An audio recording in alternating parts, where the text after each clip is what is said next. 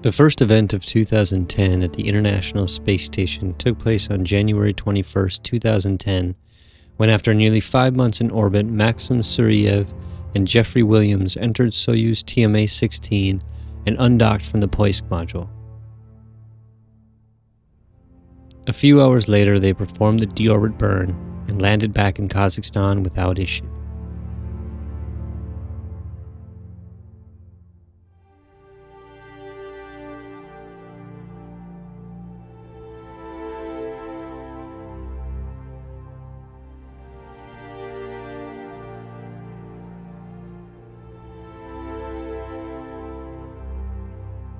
-10, 9, 8. On February 8, 2010, Space Shuttle Endeavour launched STS-130 to the International Space Station. Booster ignition and liftoff of Shuttle Endeavour with NASA's final space station crew compartment that brings a bay window view to our celestial backyard. Along with the crew of STS-130, Endeavour brought up the Tranquility and Cupola modules. Mission Control Houston, Endeavour's roll maneuver is complete. It is now in a heads down position on track for its flight to the International Space Station. 28 seconds into the flight, Endeavour flying at 1,100 miles per hour, 1.3 miles in altitude, and 7 miles downrange from the Kennedy Space Center, according to onboard computers. Endeavour's engines are throttling down as the orbiter passes through the area of maximum pressure on the vehicle.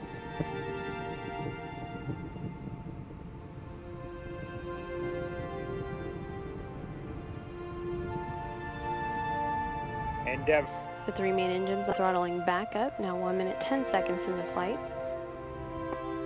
Endeavour flying at 1,800 miles per hour, 10 miles in altitude, 11.5 miles downrange. At liftoff, the fully fueled shuttle, boosters, and external tank weighed 4.5 million pounds. The total thrust at launch was 6,425,000 pounds. All systems continue to function well. 3 good main engines, 3 good power generating fuel cells, and 3 good auxiliary power units for the hydraulic system. The next step will be the burnout and separation. So here we had about 7 million pounds of thrust pushing what started out being a 4 million pound vehicle at Mach 5 at about 150,000 feet. The solid rocket boosters had done their job and they separated, and they continued up to about 200,000 feet before floating down on parachutes while we continued on. Our powered flight was about 8.5 minutes. And here you'll see the last part of it, we're under 3 Gs. So you'll see we kind of look a little strained there, and then right there is when we go to 0 G and we relax and we can start moving around a little bit. And then it was time for us to get off the tank. The tank started out with about 1 million pounds of propellant, very cold cryogenic propellant, and you'll see it separate from the bottom of the shuttle. There's the separation. The shuttle separates and moves away. We continue on up to orbit while the tank returns to Earth.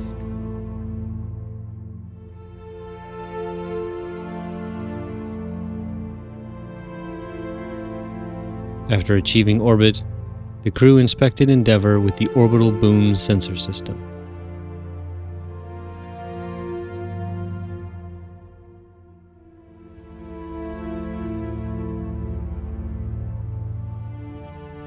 After the standard 2-day rendezvous orbit, Endeavour slowly approached the station.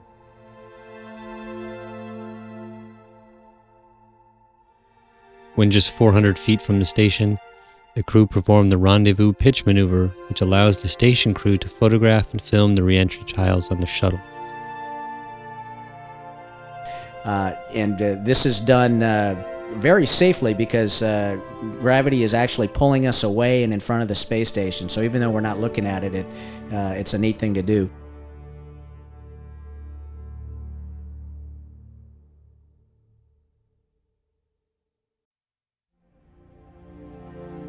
After completing the RPM, Endeavour lined up and docked with the station.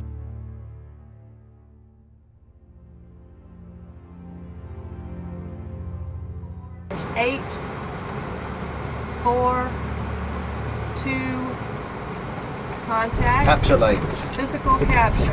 Clock is started. Okay. Okay. All right, let's run down the card. Once docked, the Joint Expedition 22 STS-130 crew opened the hatches, conducted the standard welcome ceremony, and then conducted a safety briefing.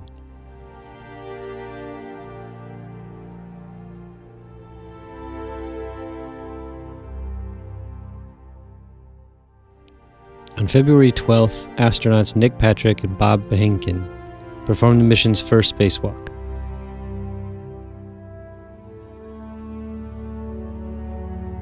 The first task was to move to the payload bay of Endeavour and prepare and release latch locks on the Tranquility module with the cupola attached to the end.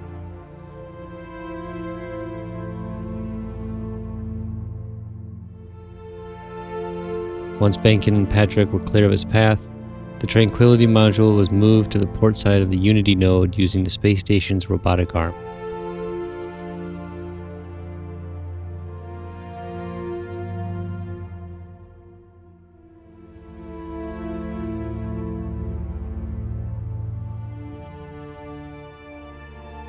Once the new module was in place, the spacewalkers proceeded to connect temporary heater and data cables between Unity and Tranquility. On Flight Day 6, members of the joint crew opened the hatches to the new Tranquility module for the first time. And over the next day, the crew outfitted the new module.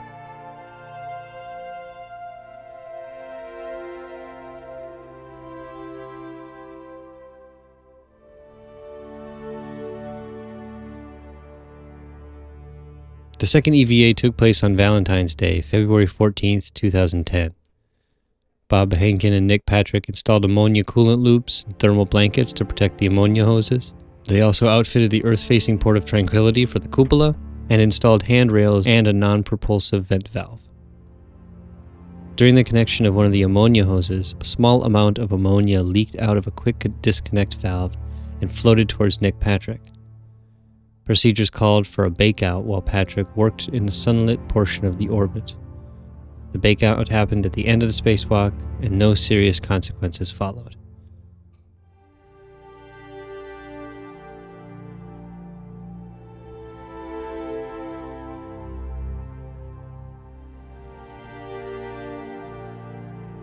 On Flight Day 8, the cupola was successfully moved from its launch location at the end of Tranquility to its permanent location on the Earth-facing side of Tranquility.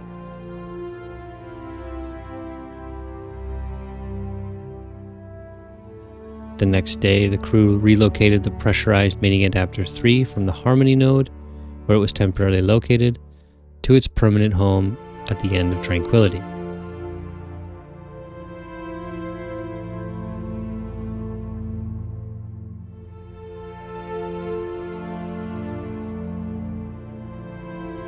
On February 17th, astronauts Bob Behnken and Nick Patrick completed the third and final spacewalk of the STS-130 mission.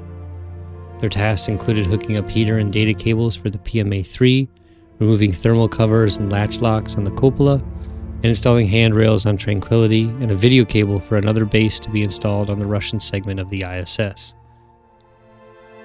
Once the latch locks were removed, pilot Terry Virts opened the windows on the cupola for the first time.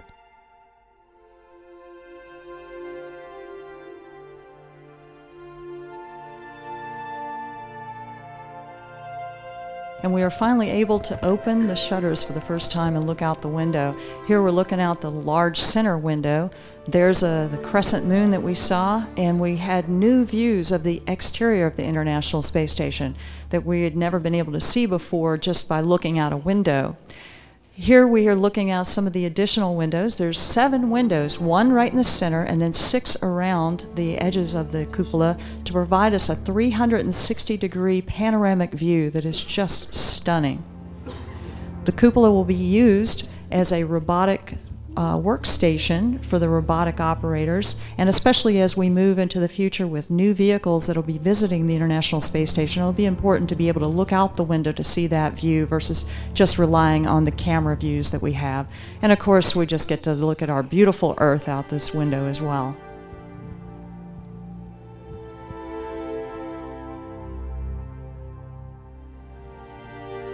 On February 19th, the crew conducted press conferences said goodbye, and closed the hatches between the shuttle and the station.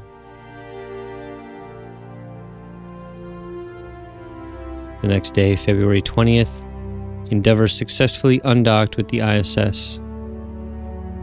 And traditionally, the pilot gets to fly the undocking. I was very happy to get a chance to do that.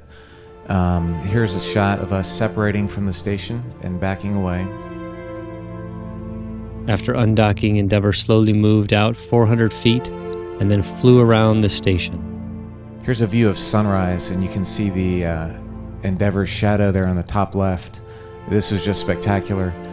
In space, it takes about a little less than 15 seconds to go from black through pink and orange to bright white, and that's a view that you never get tired of seeing. Here's a view of Endeavour backing away, and you can see how crowded it is there with all of us on the flight deck doing different tests and taking pictures. During the docking at Rendezvous, I did not have a chance to see the station. I was busy in the front cockpit, so this is my first chance to see it. And here we are flying over Mount Everest. It was just amazing. Mount Everest is the tallest mountain down there. Just a beautiful view, impossible to describe. The crew performed a final separation burn and moved away from the International Space Station. After 2 days of orbiting alone, Endeavour performed the deorbit burn and returned to runway 15 at the Kennedy Space Center shuttle landing facility.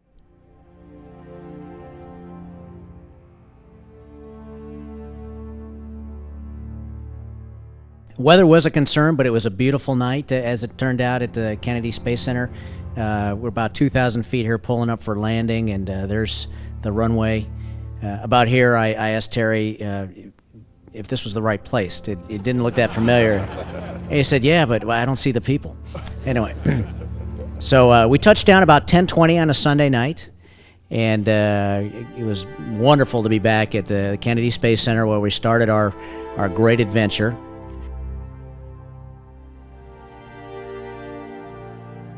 On April 2nd, 2010, Soyuz TMA-18 launched atop a Soyuz FG rocket from Baikonur Cosmodrome. Liftoff of Alexander Skvortsov, Tracy Caldwell-Dyson, and Mikhail Kornienko beginning their journey to the International Space Station. Going well.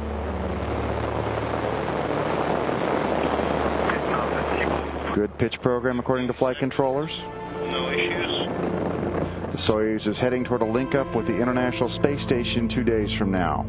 Engines stage 1 and stage 2 operating nominally. Good first stage performance. The Soyuz delivering 102 tons of thrust from its 4 boosters and single engine. The first stage of the Soyuz measures 68 feet in length and 24 feet in diameter, burning liquid fuel for the first 2 minutes and 6 seconds of flight.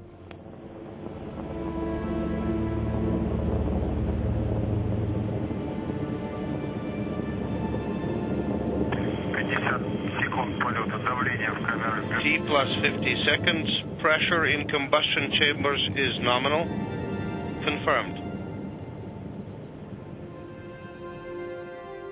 On the Poisk module, that will be the... After the standard 2-day rendezvous orbit, and 3 minutes ahead of schedule, Soyuz TMA-18 successfully docked to the Poisk module on April 4th, 2010. At the time of contact and capture just moments from now, they will be moving at a very slow rate of about 1/10 of a foot per second.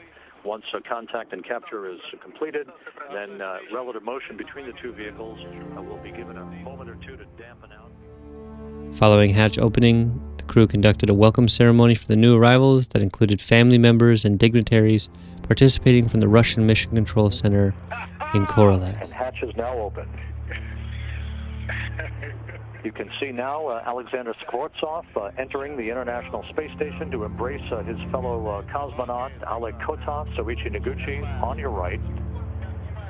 Mikhail Kornienko now making his way into the new home that he will occupy for the next 5.5 months, and Tracy Caldwell-Dyson returning to the International Space Station.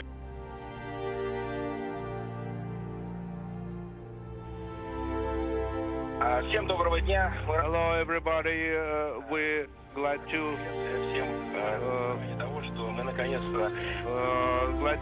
begin this conference. We are glad to see Expedition 23 Now in all its entirety. Now we're ready. Roll up our sleeves and start working. We're glad to see our friends, our colleagues here. And it's a real pleasure to see all of you guys. The station was now nearly completely assembled.